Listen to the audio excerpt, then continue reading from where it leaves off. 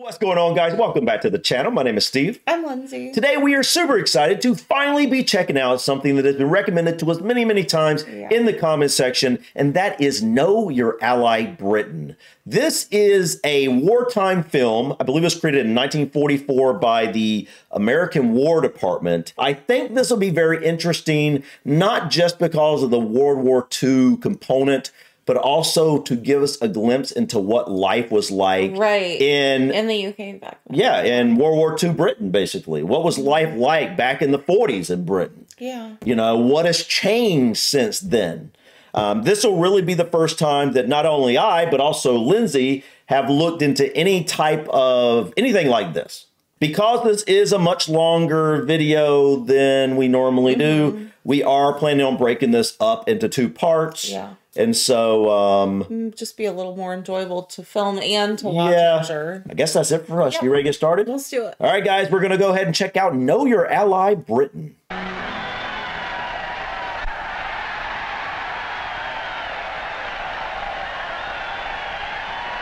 Oh, is this rugby? Is it? I'm trying to see the ball. I can't tell. That game wasn't won by the man who made that touchdown. It was won by a team. And every man on the team No, I think that's football. winning it. We're playing another kind of a game now. Only this one isn't for fun. It's for keeps. And this game won't be won by any single player either. It'll be won by a team. A team called the United Nations. The ball will be carried by the men in the backfield. The tough little guy from China, Big Joe Russia, John Britain, and a guy called Yank, the 4 greatest backs in the world. So let's take a look at the men who carry the ball with us. You know, something that I always think about when I see anything from, say, World War II, is just how young the soldiers you're looking at are. I mean, a lot of them are like 18 years old. Yeah, it's easy to, like, because it looks older, they seem older. Right. But yeah, you're right. You're just thinking these are kids. I mean, not everybody, obviously, but a whole lot of them are kids. Who are they? How do they live? What makes them tick? Let's start with the one that's toughest to understand. The one we know just enough about to confuse us. John Britain. Here's where he lives. A little island no larger than the state of Idaho. Okay, what? Oh, wow. This is the first time I've ever seen landmass size comparison. No. Okay, I knew that it was smaller than Texas, but I didn't know it was smaller than Idaho. No. Wow. So that includes Scotland, Wales, and England? Yeah. Wow. What? You know, that just goes to show you when you think of how many people live in Great Britain, and I can't remember the exact number. Is it 60 million or something? So when you think about 60 million people living in Idaho, that would be very what's the word I'm looking for? Very very close knit. yeah, like, density. No wonder you guys feel like a big family, because it's literally like a state. Yeah. That's true. That is, oh my gosh, that blows my mind. It does look like it's bigger than Idaho. Yeah, maybe a little. Yeah, but I'm just like, I guess about the same size, roughly. Wow. Wow. Oh my gosh. I honestly, I envy that a little bit, because you guys are just closer in every sense of the word. That's true. And it would just, as a country, like, I can see why you can get things done more easily. Yeah. And band together more easily, because you're all right there together for the most part. I mean, it also goes to show why public transportation would work so well there compared to here. Yeah. That blows my mind. Yeah. That's really cool. 500,000 people live in Idaho. 96 times that many live in Britain. Man. The Nazis and the Japs scream about Lebensraum, living space. But there are more people on a square mile of Britain than a square mile of Germany or Italy or Japan. More congestion than practically any place on Earth except the New York subway. What? Or a sardine can. Are you That's serious? That explains a lot about John Britton. We build front porches on our houses because we didn't want to miss the chance to see our neighbors. But John Britton hides himself in a little box and plants a hedge around that to make sure he doesn't. Oh, that makes sense. I love it because, like, that's me. I want privacy. Yeah. I want to be closed off. My porch is in the back. I don't. I've never even thought about that, but that makes a lot of sense when you are so tight in such a tight space with other people. It would make you want to hide away a little bit. Densely. I knew it was more densely populated in here, obviously, based off the space and whatnot. That was mostly just London or like the really big cities. Right. No, I knew it was much more densely populated in here, but I really never put it in that type of perspective. Wow. Yeah, that's okay. We can't keep pausing. Yeah, it's going to take forever, but that's close to neighbors. Crazy. Privacy is part of the pursuit of happiness. And in the sardine can called Britain, they learn to get on with their neighbors. They have to. He's too damn close. That's why they have so little crime in Britain. Believe it or not, even in wartime, the British cop does not carry a gun. Even back then. Wow, that's surprising. Wow. And in 1926, when the world heard of this stoppage of work in Britain, that industry, transportation, the whole life of the country had been paralyzed by a general strike, it was still more surprised next day to learn that the strikers were playing football with the cops. No part of Britain is more than 100 miles from the sea. I heard it was 70. Maybe it's 100. Every day for hundreds of years, years of peace and years of war, John Britton has seen ships sail from his island to the seven seas. That means that whenever John Britton wants to bust out of his sardine can, it's the sea that gets him.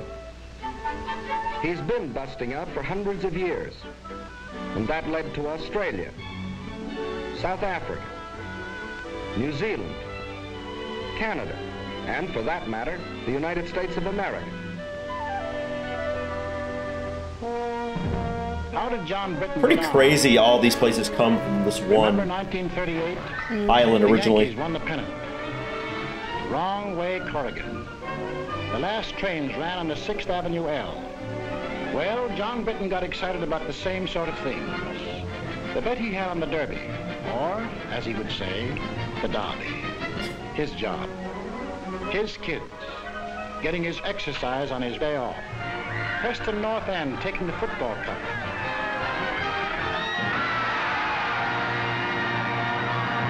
Only 300 miles away, people were cheering another kind of event. 300 miles away. Wait. That's it? Wait, what? 300 miles away? What, is that right, guys? I mean, it must be. Because he's talking about Germany. Uh-huh. Is that only 300 miles away? Huh. Wow.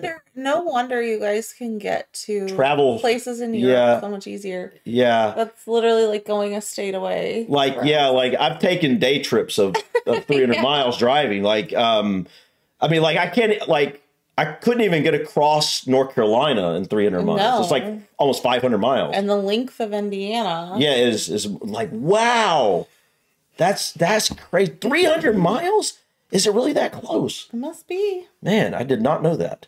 I mean, there's an ocean between. Yeah, right, but technically you could drive now because of the Channel Tunnel. In London and every other British city and town, they read about what was going on in Europe, and they got sore about it. But they were also pretty well determined to keep it none of their business. Then, this looked bad.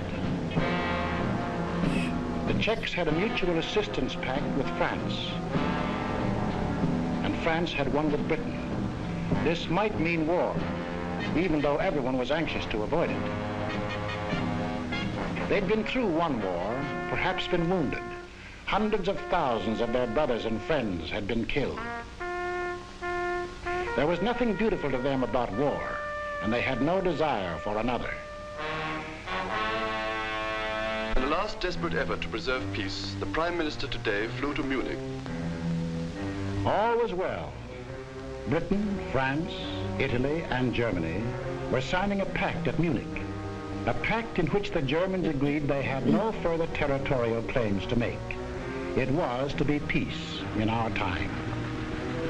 But it turned out to be a strange sort of peace. Hitler's first move was to break the pact he had signed. Wishful thinking was ended. Now they knew something had to be done about Germany. They approved the Conscription Act, the first peacetime conscription in British history. Oh, Just wow. as the Selective Service Act was the first in American history. Was that at the same time? Oh. There's the masks, the gas masks. The British We put their have cards on the we have a table. couple of those. They had, in effect, said to Hitler, That's enough. If you go into Poland, we'll fight. Hitler smiled. Like other would-be conquerors of Britain, Philip of Spain, Napoleon, Kaiser Wilhelm, he thought he understood the British. He didn't. The sleeping lion began to wake up. He was a pretty drowsy lion for the first 6 months of the war.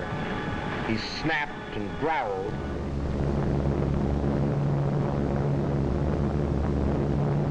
But he dropped more leaflets than bombs. He hoped that common sense would return to the German people. Oh, wow. And that they would throw out Hitler and the German warlords. I had no idea about that. They I were didn't dropping either. leaflets on the German people to get them to... And that to me seems like a very British thing to do. Yeah, it does, Like, actually. That's Just what I was a thinking. very even-keeled first move. Yeah, Like, that's really cool. yeah. Instead,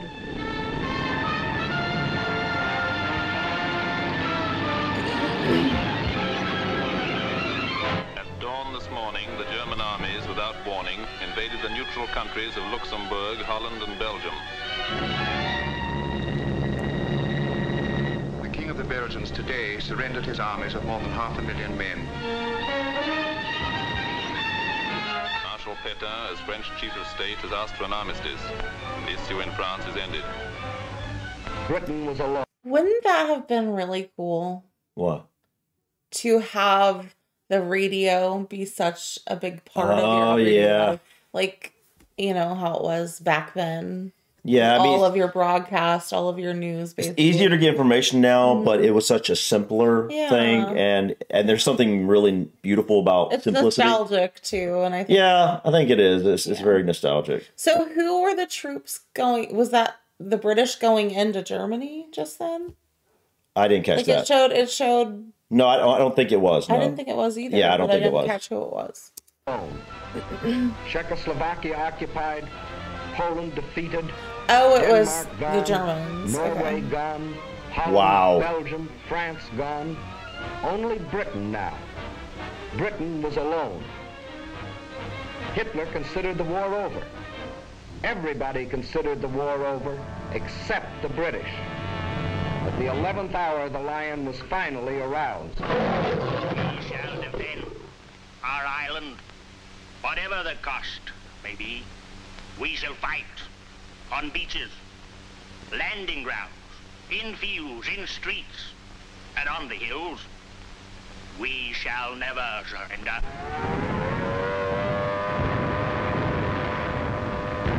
For a year, they took everything that the Nazis could throw at them. For one solid year, from June 1940 to June of 1941, they were the only major power fighting the greatest war machine in the world. Wow. Wow. I didn't know you guys fought alone for that long.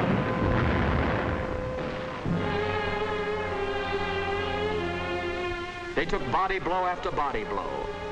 Solid punches before they even had their guard up. All they did was take it on the chin and hang on to the ropes. They never went down. Wow, look at him smiling. And while they buried their dead, they prepared grimly and defiantly for the day when they could strike back. Through all these long months, the British people were thinking and planning and working only for the day when they themselves could take the offensive. Wow. And that day came.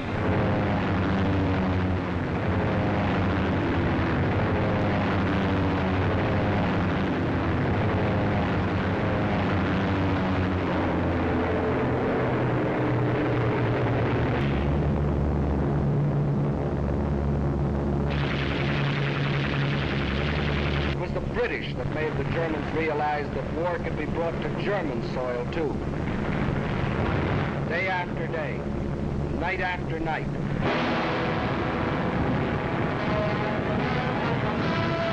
Wow, just a constant barrage.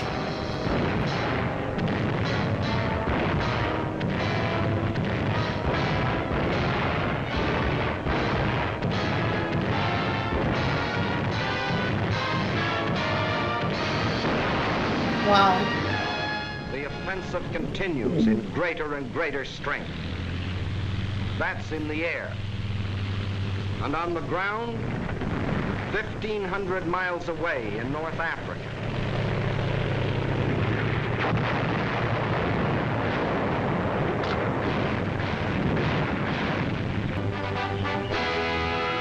This is a legit movie.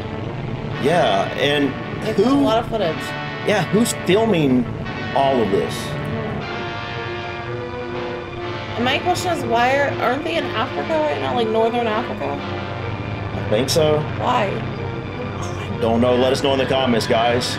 We're confused. Yeah, I have no idea.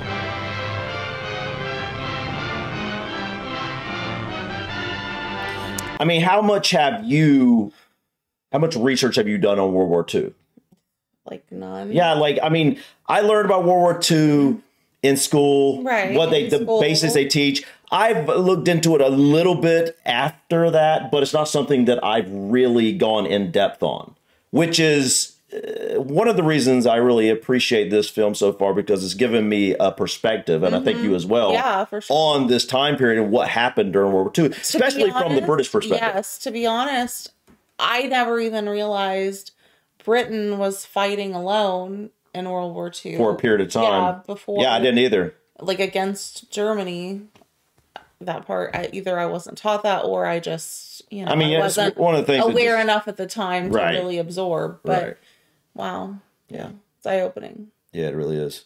1,700 miles in 122 days. 1,700 miles of sand and wind.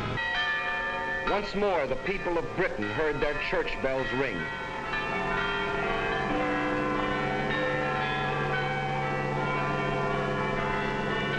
More than 3 years earlier, they had been warned that this would be the signal of invasion. But long since the nightmare of the threat of invasion had passed.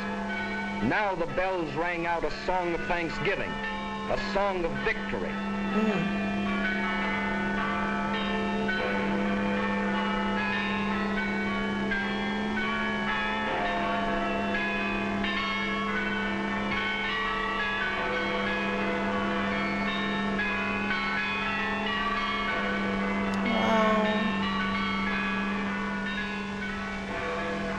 Now there's the plain and simple truth about Britain. But the fellow that calls the signals on the Axis team knows his only chance of winning is to split our team up. So his team plays a game at which they've had a lot of practice. A game which has conquered half a dozen countries for them. A game called Divide and Conquer. Men like these tell the British we aren't taking the war seriously. They tell the Russians we are letting them down. They tell the British the Russians will sell them out. And they tell us... It is manifestly ridiculous for the warmonger Roosevelt to tell the American people that they have anything in common with the British. On the contrary, they are different in every respect. Well, there are differences, that's true. Yeah, the propaganda. For instance, we drive on the right side of the road. Still alive today. You're Britain drive left. We go for baseball. Yeah. They go for rugby? Is that what they're going to say? Cricket? Oh, with cricket, yeah. They because have a little number called cricket. Yeah, cricket. I thought they'd talk about was that the most popular sport at the time? I think they're just comparing. Yeah, I know, yeah. At first I thought they were saying the most popular sport. Very well played, sir. And anyone who ever drank coffee over there knows why there'll always be an England. Is your coffee all right, sir?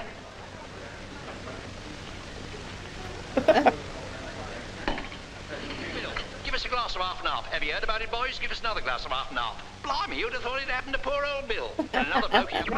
So I went in to sup my dinner, but it's that in buckets and I was getting parched. Lad, that's bad. Among Tchaikovsky's smaller pianoforte works are past... Are they kidding, Jack? Why the cockamamie sprinkling some schmaltz mixed with celery tonic?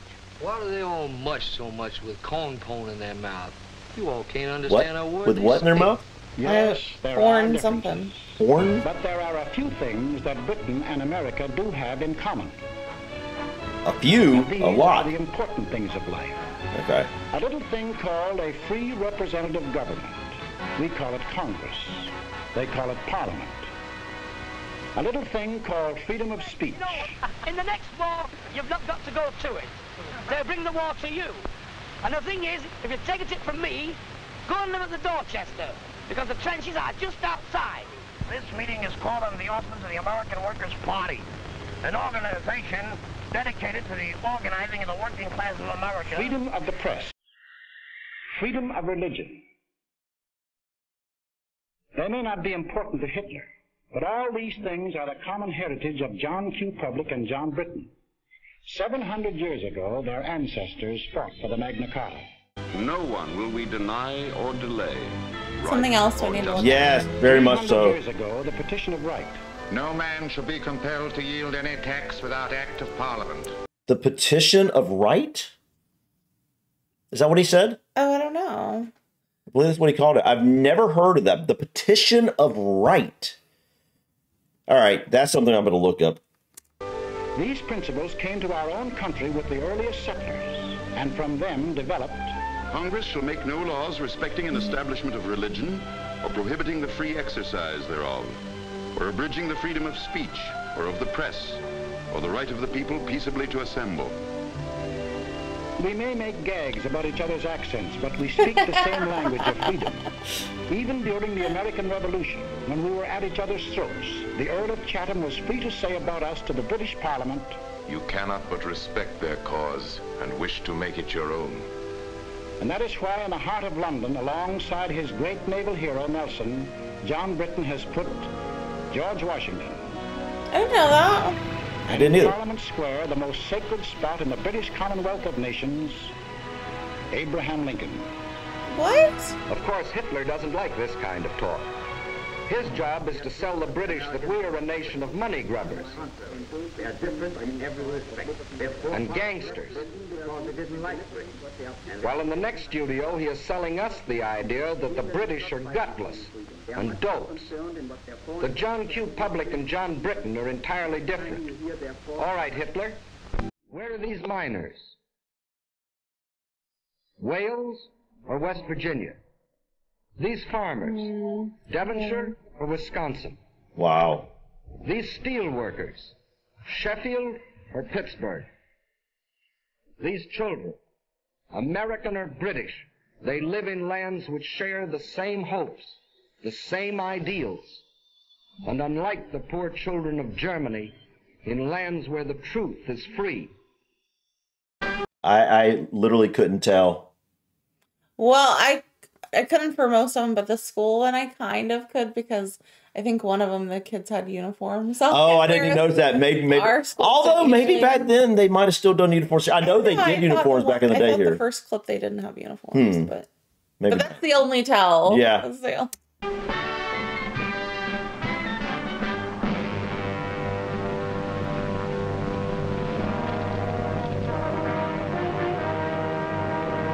Man, that would be heavy. My goodness, yes. Britain is not the United States, and the United States is not Britain. For instance, we don't go in for this kind of thing. They do. But there's no mystery about that. Remember our grandmother's house?